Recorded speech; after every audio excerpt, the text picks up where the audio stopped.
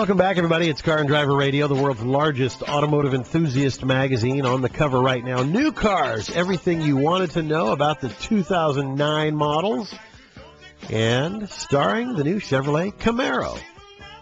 I'm Alan Taylor with Josh Hancock from LA Times Auto Blog and Dick Messer from the Peterson Automotive Museum, where we're broadcasting. Joining us right now from, I think it's Moore Manufacturing, M-O-H-R, is Jeff Moore, makers of the Super Bumper. You can find out about it at www.superbumper.com. I have one on my truck. You know why? I don't want people bumping into the back of my chrome bumper and putting little divots in it on my pickup truck. As well as, this is a very cool thing. And Jeff, let me just bring up Jeff here. Hold on, let me push the right button. Jeff Moore, is it Moore? Do you say it Moore, M-O-H-R? That's correct, Alan. Good morning. Good morning. And I got to tell you, I got one for my truck, and my wife goes, I want one. And what it does is it goes into the trailer hitch. If you got a big SUV, a big truck or something, goes into the trailer hitch, and it basically makes your trailer hitch a step, but then it turns it also into kind of a shock absorber for if you get bumped from the rear. And That's maybe you describe it a little, why'd you come up with this? How'd you come up with it? Tell us your story. Well, Alan, it's basically been the result of a rear-end collision that my wife was in. And, what happened was the vehicle sustained a fair amount of damage at such a low speed. And, I happened to have the ball mount in for pulling a trailer. And it managed to keep at least some of the damage away. But then I got to thinking, why doesn't somebody make some kind of a product where, it will absorb some of the crash energy, and that you could just stick into your receiver hitch, so make it a real simple application. Right. And so that's kind of how it all started, and we have a couple of different versions. One, of course, that will tow a trailer, but then we also have one that does not tow, because a lot of people already have towing equipment. But what we found out in our research was that 99% of the time, the average person isn't towing a trailer.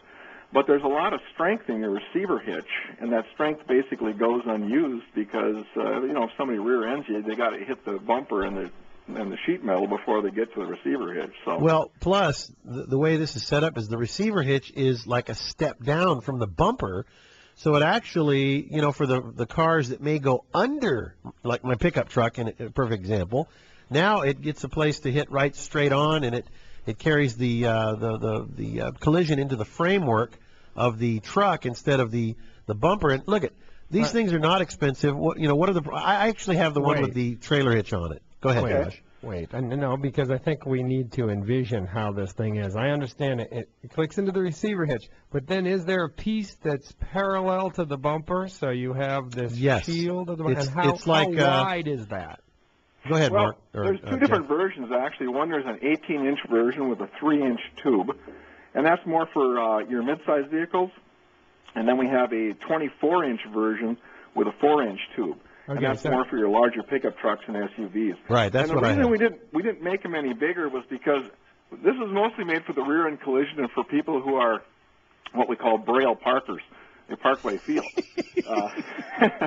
So we didn't have to make them very big because in our research we found out that 75% of the rear-end collisions are less than 10 miles an hour, and most of them are direct hits because 94% of them occur on straight roads. Now tell the people about price, how much they cost, because they're really affordable, and it's an extra bumper assembly.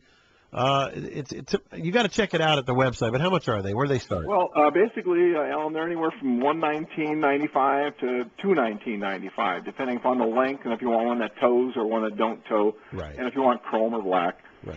But yeah, they are very reasonable, and they do one heck of a job. I mean, they do make a big difference in the outcome of a rear-end collision.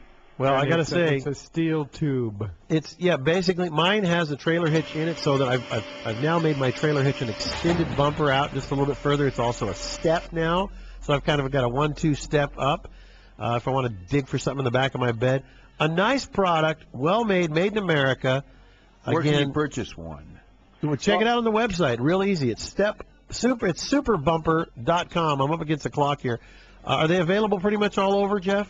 No, not really. We actually just launched these in the fall of 2007. So really, they're website's the best way to go. Yep. SUPERBUMPER.com. Check it out. An inexpensive addition to your vehicle that can save in a lot of different ways.